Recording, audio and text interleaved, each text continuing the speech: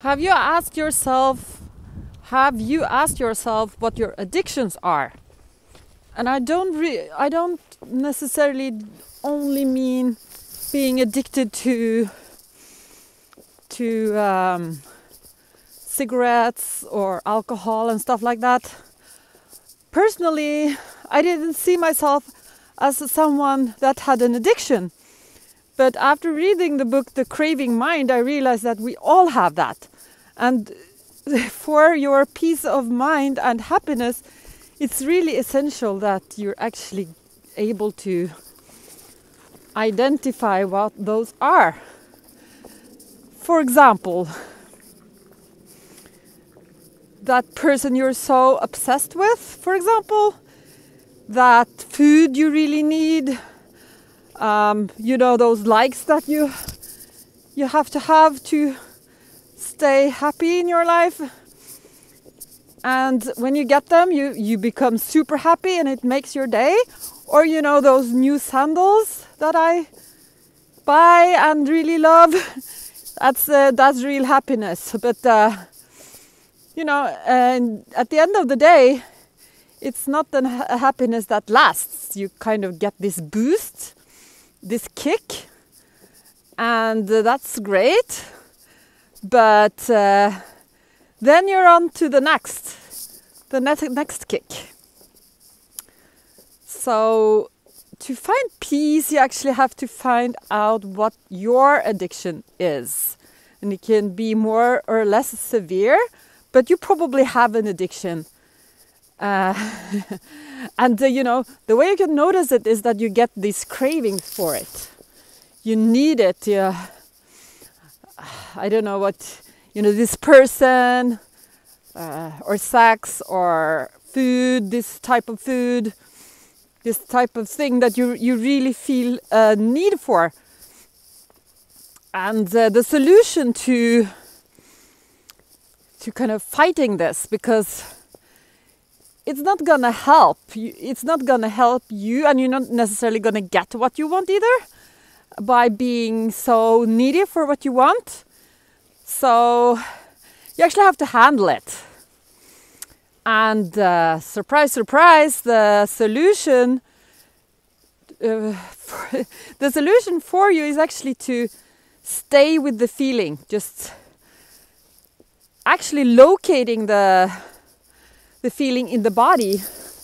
You can just follow the sensation, because when you have an emotion, it's actually affecting your autonomous nervous system. So for like the organs that you cannot control, like the internal organs, like your pulse and things like that. If you get really excited, for example, your pulse will increase. So you can feel it in your body when you're excited or you have a strong feeling. So you need to kind of locate the feeling in your body. You can even point to where you can feel the feeling and stay with the feeling and just enjoy it. Because if you can do that, it will pass. And that's the cure for you, actually. So we have to find a way to be more present and in the now, because being in your habitual state of mind is oftentimes not the real reality.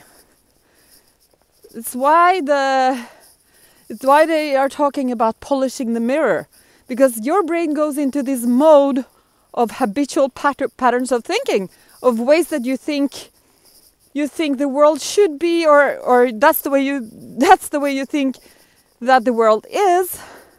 And now that's how you're operating. So you have these autonomous responses and ways of thinking.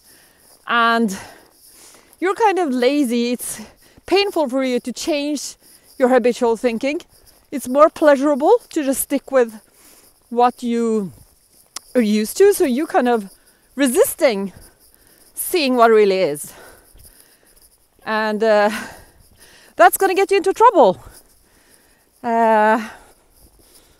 So it's better to face reality and see the world the way it is. I'm not saying that's easy. There are ways and methods to use. For example, meditation, getting out of your thought stories that kind of going on all the time and your theories about how things work.